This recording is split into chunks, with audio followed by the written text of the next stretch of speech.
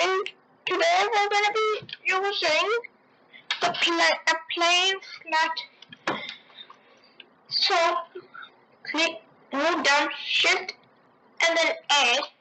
Then for the mesh plane, I recommend scaling it up. Then you click Material, New, and if you want to get like the image from your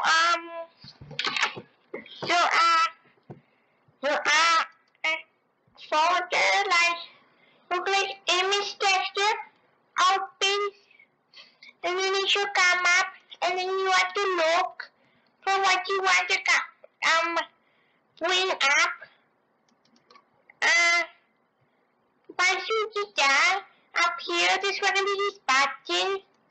You click the button, and then voila, you get the image you want to come up. So that's going to be the end of today's tutorial. Like and subscribe if you like this.